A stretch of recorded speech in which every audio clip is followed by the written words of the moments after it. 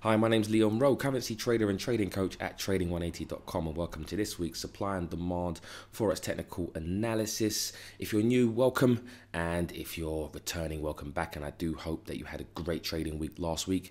If you didn't, don't worry, it's okay. It's only 1 week out of 52, and we can always make that back as long as you're managing your risk and going for more than you risk. So again, if you are new, if you look in the description box below, you'll find all the currency pairs with chart analysis and links in the description box. And yeah, let's get into the fundamentals. So for this week, so in the week ahead, we have the US publishing their inflation rate data, which is going to be very important, extremely important. So the preliminary readings of the Michigan consumer sentiment, retail sales, industrial production, durable goods orders, new home sales, and producer prices. So a lot of news for the US, but I think the main thing is really inflation rate, because that really decides monetary policy from the Federal Reserve. Elsewhere, important releases include UK monthly GDP. That's going to be another important one. China industrial output and retail sales in Japan interest rate decision. Another important one they're probably expected to hold. But in case there are any shocks, then yeah, that will be a major move. Investors will also await the UK parliamentary vote on Brexit agreement. That's going to be another probably a big announcement as well. I can't remember what date that is, maybe on Tuesday, but that's going to be another big thing, and that will really drive probably sentiment with regards to the pound, not necessarily fundamentals, but definitely sentiment. So with those fundamental and sentiment releases this week, we can now go to the price charts. And if you're unsure on fundamentals, then I have a fundamental analysis course that you can go to. Again, links in the description box below.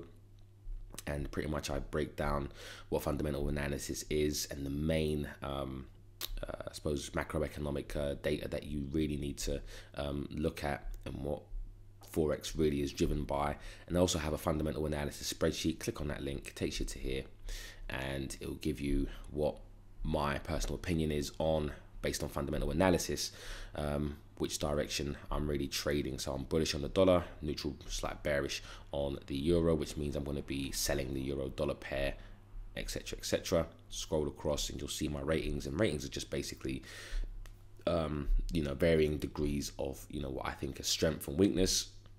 These are the resources I should say, and sentiment analysis resource, and when it was last updated, which is today, 9th of March. So with that all out the way, let's get into the analysis. So Dow Jones Dollar Index, right, and this is a measure of really Dow Jones strength, Dow Jones Dollar Index strength, and against the major currencies, so like the pound, the yen, and the euro.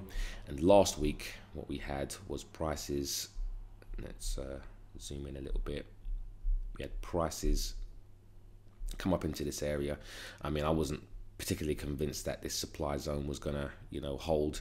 I'm a buyer of the dollar, so I was really waiting for if any kind of demand zones, and we don't trade the Dow Jones Dollar Index. We just look for confirming price action if we're trading any kind of dollar trades. If we see some bullishness on this index, then we know that we should have overall dollar strength on our dollar crosses. So what happened, this is what happened last week Sunday, and in the 5 days since, we've just seen dollar strength, right, go through this this supply zone and really up into another supply zone, which is here. And we can see the prices have reacted. Probably going to pause for now until the interest rate, but the inflation decision this week, and also obviously with Brexit as well. But depending on the macroeconomic data, if we do get good inflation, a decent inflation, or above what we are right now, which is I think is 1.6,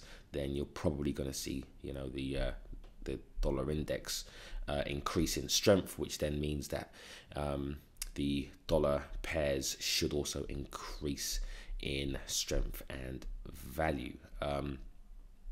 So again, let's look at the chart right now on the Dow Jones Dollar Index. So we've come up into this zone here, right? I'm gonna probably get rid of that level there and that level there. And when I say that level, I'm talking about the support and resistance zones. No longer needed, no longer required. There is a bit of potential, you know, resistance right here. If we go back, it's not necessarily the strongest, even though there was, last time it kind of held was around this area here, right? So you had a big rejection, bit of a rejection, then in between it's kind of held slightly, but then again we've rejected off here again, so I'll keep it here for now. And then you've got a level just above that, and then you've probably got the, if we zoom out, you've got you know, a high level, this whole supply zone right here. So the significance of that really is because we want to keep an eye on what other traders are trading.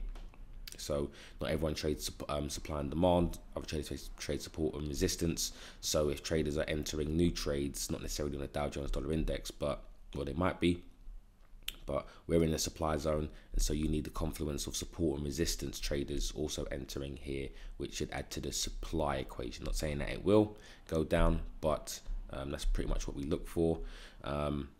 If you're looking to be, if you're looking to be a seller of the dollar, you're looking for some bearish price action on the Dow Jones Dollar Index before looking to get short. If you're looking to get long, then you're probably looking at this area here, right, as an area, as a demand zone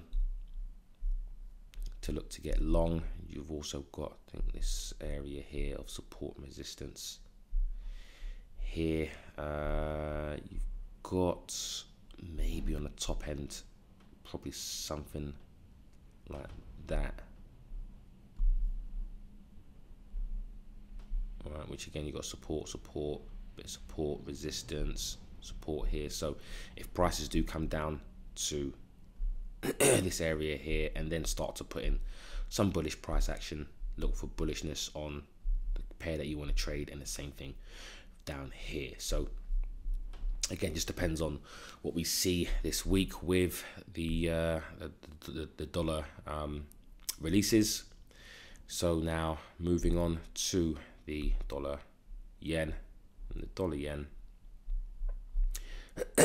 this week, I'll say last week, we did have prices kind of break past this demand zone. It was a previous supply zone, and I say it was waiting for prices to really kind of pull back into any kind of demand zone where you have, again, support, horizontal and diagonal.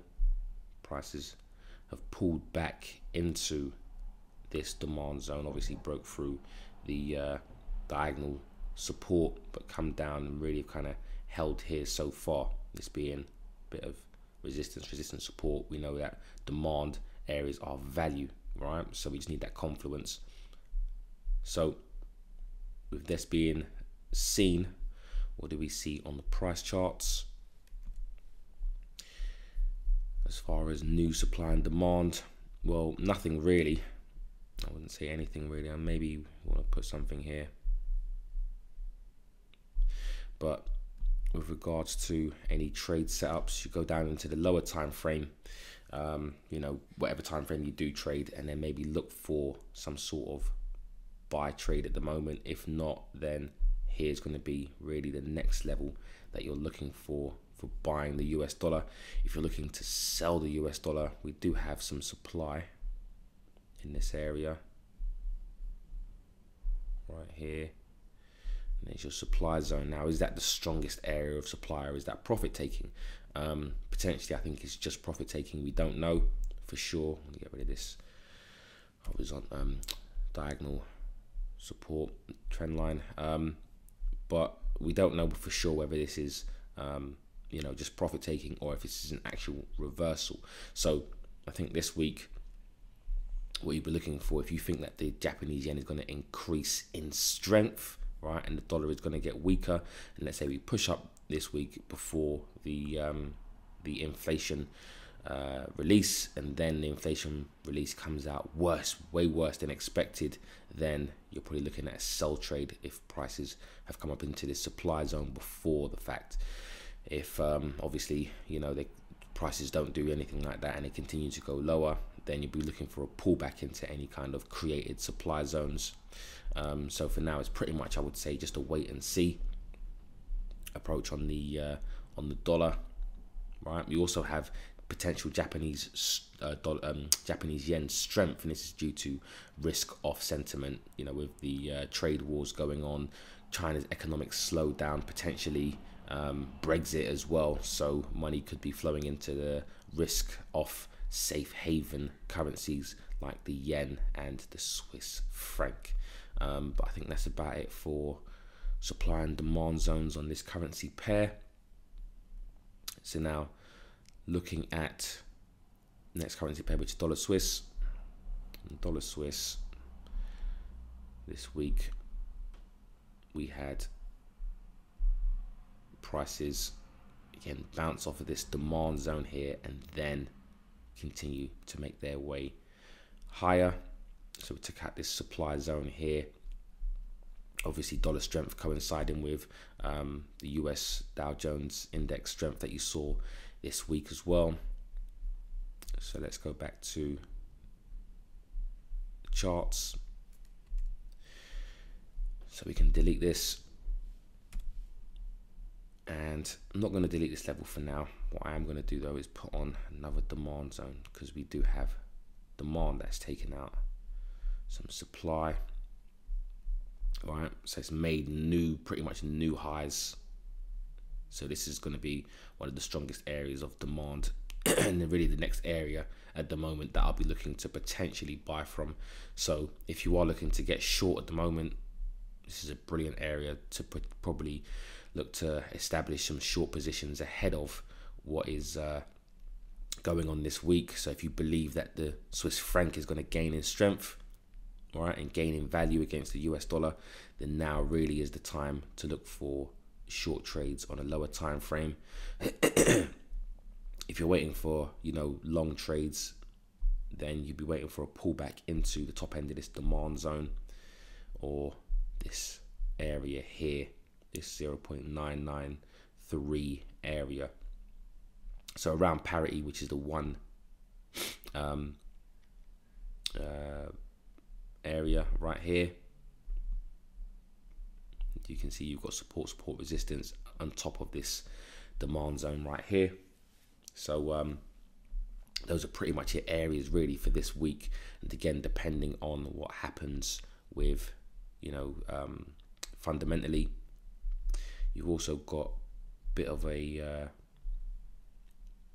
trend line confluence potentially within that zone right there. So again, depending on what happens, you've also got some extra confluence going on in this area for your buy trade. Now looking at the dollar CAD, and dollar CAD last week we had this big you know, bullish candle, and this was really due to the Canadian dollar, I think the GDP coming out you know, way below expected, and obviously the dollar being the dominant currency, only one thing really was going to happen. Now from a supply zone perspective, obviously there was no really value for the Canadian dollar at this price level or at this price level. You know, prices pretty much, you know, went straight through. So looking at a price chart, we can delete this area now. Excuse me. Let's get rid of this and this. We can get rid of that level there as well. So what we have at the moment is strong demand.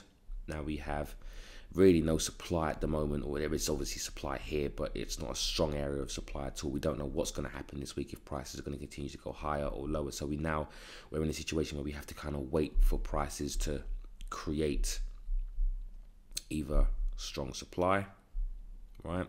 Or if prices are going to continue to go higher, then this creates a nice demand zone for us to get long.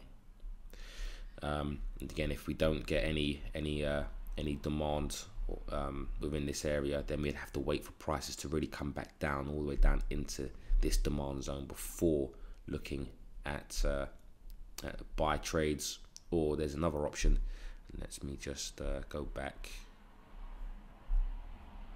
to this. Or what you would be looking for is something like this, where you see maybe some supply, and then you see break higher, and then you're going to see prices come back into this demand zone before looking at longs. So that's how really demand is created, and these are the options that I do look for on this currency pair. So again, if you're looking for probably a sell trade, now definitely isn't the right time, in my opinion. This would be the area, the best area, because you can see that we have definitely strong supply in this area. So again, if you're buying a Canadian dollar, you have to believe that the Canadian dollar is going to increase in strength, or the US dollar is definitely going to get a lot weaker, right? Is this a bargain area for the Canadian dollar? So this chart hasn't really changed much, and we have to wait for prices to really kind of create and confirm what it is that we need to see. So moving on now to the New Zealand dollar, US dollar. So last week we had prices come down into this demand zone, and I was saying that if this is really the area here, this would be the area, this 0.678 to 0.675 area. You'd be looking for potentially some sort of reversal if you're looking to buy the New Zealand dollar against the US dollar. As we can see, prices did manage to put in a bullish candle. Now, is this a reversal? Who knows? Again, you have to do your fundamental analysis and understand why the New Zealand dollar is going to get stronger, or the US dollar is going to potentially get weaker. Now, we could see obviously some weakness from the inflation reports and other macroeconomic data from the US dollar, which would then confirm probably prices going to the upside. So let's look at any new demand zones. What I'm going to do is, because it's actually touched and pierced this bottom demand zone, just to clear up the chart a bit, I'll delete that. I'll also delete this as well. So you can see we've touched the bottom of that demand zone, right? And now we're into potential reversal territory. If it comes to buying the New Zealand dollar, you do have a supply zone right here, as well as you made lower lows and a lower high. So if you are looking to get short, there we go, supply zone. If you are looking to get short potentially on news, then this is going to be the area. And again, just zoom down into a lower time frame. If you want to go down to my trading time frame is the 4 hour. So you'd be looking for any kind of sell trades and try to trade it down to the low, depending on your risk reward. Again, if you're looking to buy, this is going to be your next buy zone around this 0.671 area, but just keep in mind that you have touched this area once, twice already. 3 times is lower probability type trade, but you do have this area of horizontal support, diagonal support, but you also had it touched, created once, twice, and it's probably going to be the 3rd time as well. So from a technical perspective, this isn't necessarily the greatest area. Prices have touched several times here we always want to be buyers of fresh areas of supply and demand, right? And zones. So this would be, for example, the fresh area. This would be the first touch of this supply zone, is what I would call a fresh area, because we haven't touched it before. So this would be probably a sell trade if you were looking at getting short.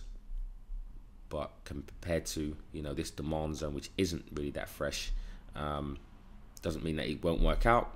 But if I am looking to buy this currency pair, then it'd probably be down into this zone right here. This would be more of a fresher area of demand, as it hasn't been touched. So again, if prices do pierce through here, you'd be looking at, see, we've touched this area once, twice, this would be the third time. I'd probably be looking for any kind of area above these touches, so somewhere like there, around this 0.693 level and above. So moving on to the pound dollar. Now the pound dollar,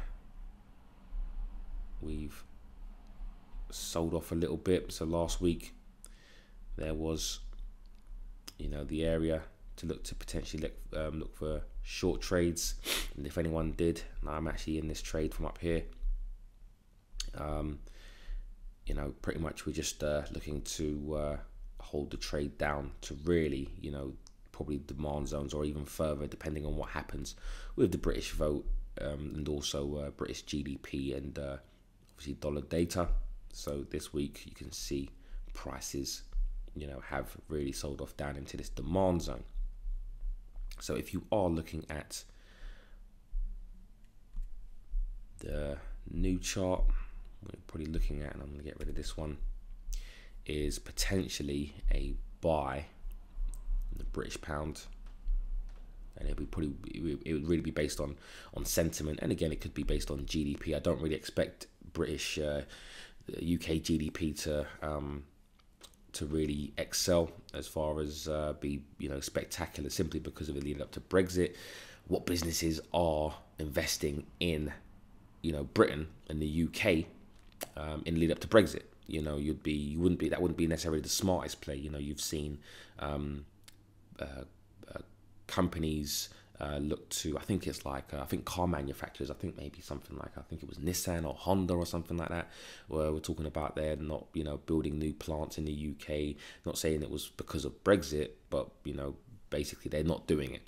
And a lot of other companies have decided to hold fire on investing in the UK because of the uncertainty. So I really don't expect the British GDP to come out, you know, any kind of spectacular numbers. In fact, I probably expect it to get worse. Now, will that happen? We don't know.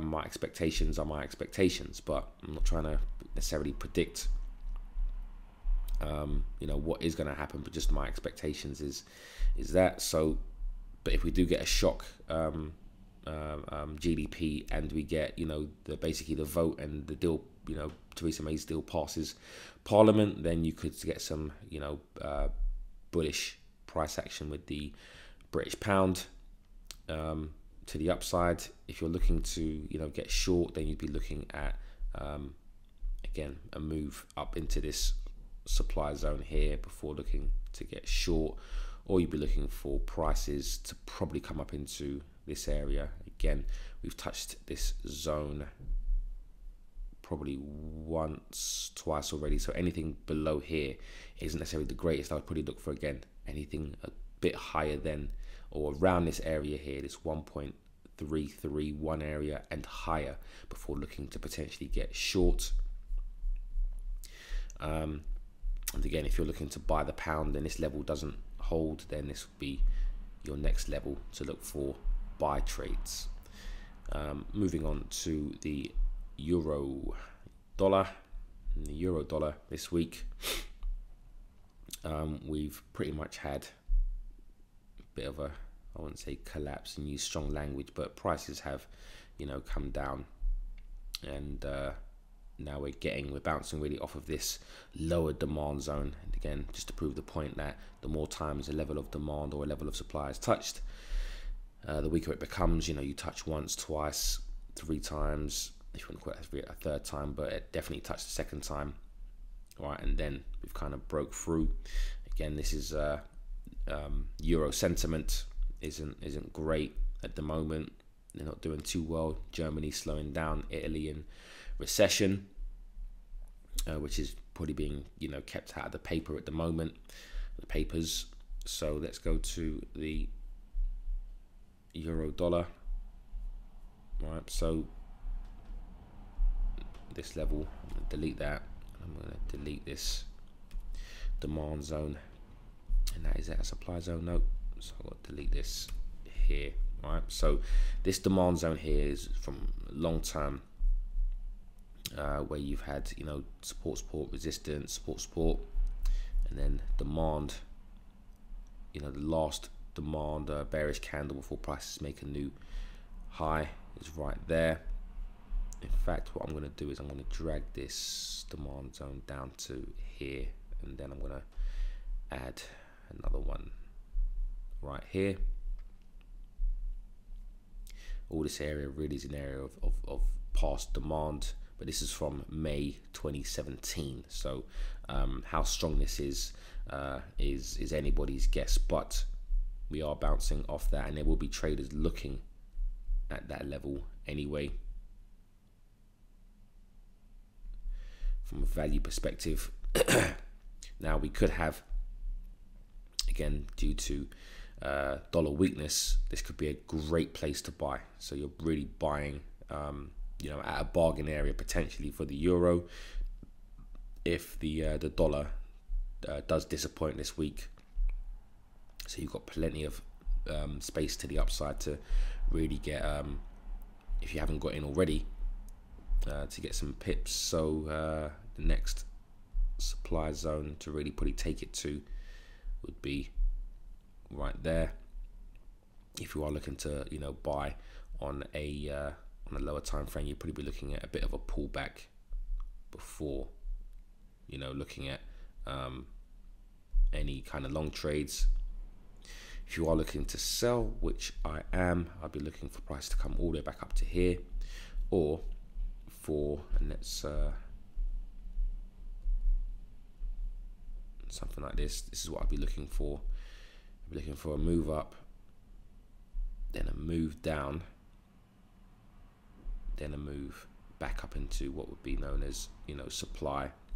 Or you could look for basically a move just that goes straight down and then back up into this area of supply. So that's what I'd be looking for this week if I'm looking to buy the dollar, right? So either up here, or if a new area of supply is created. Again, if you're looking for any kind of demand and buying the euro, then now's pretty much the time to look for some entries. Now we have the euro yen, and the euro yen this week we did, and I did keep this on here. I did say I was going to keep this level of supply on here as it hadn't broken, and you can see, you know, that we did have a bit of a sell-off, and now this is some strong supply in this area here. Let me zoom in a little bit. Yeah, so there's a reason why I kept this on. Now you can see the reaction here, and we've taken out some demand. So let's go to the charts. Now what we have is we can delete that demand, as there was no demand there. So the yen has gained in strength due to probably some risk sentiment. Let's move this over. There is some risk sentiment going on in the market, right? And I want to move this supply zone here. So potentially we could have buying opportunity if you're looking to buy the euro, but remember, we could potentially be entering into a risk off environment. So risk off meaning the yen strengthens. If the yen is strengthening, you don't really want to be buying you know, the euro. Also, you know, with again the uncertainties around Brexit, is the euro really a buy? So what you need to do is probably, if you're looking to buy the Japanese yen, is wait for some sort of pullback into a supply zone, right, before looking to get short if you are looking again to buy the euro, these are really your areas. Do we have anything within that that large demand zone? We do. I think probably something like this.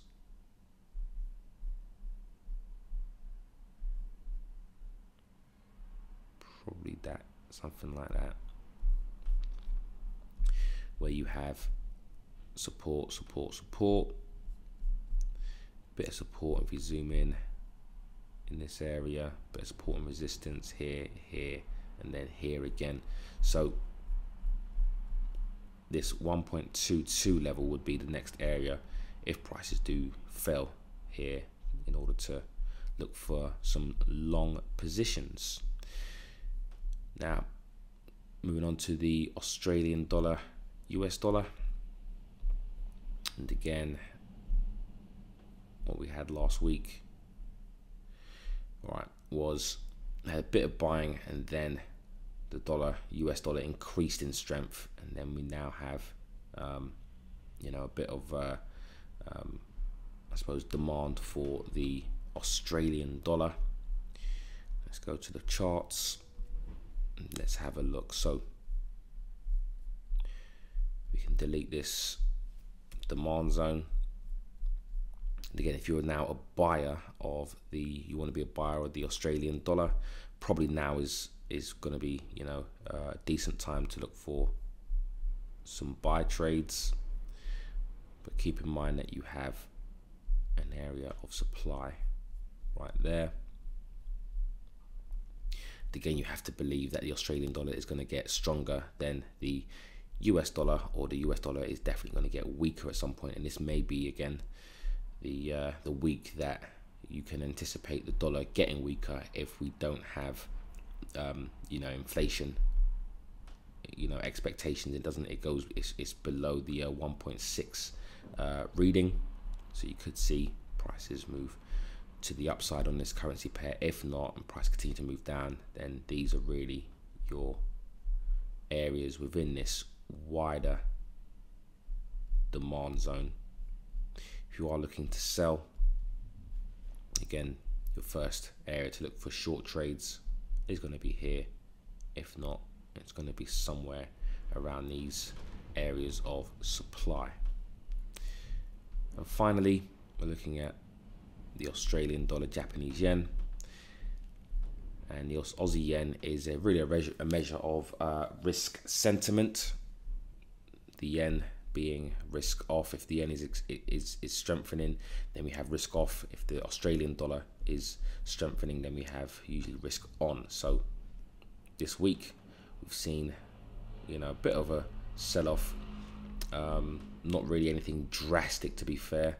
It's kind of drifted down into this demand zone, and so we're in a bit of a range between this high and this low.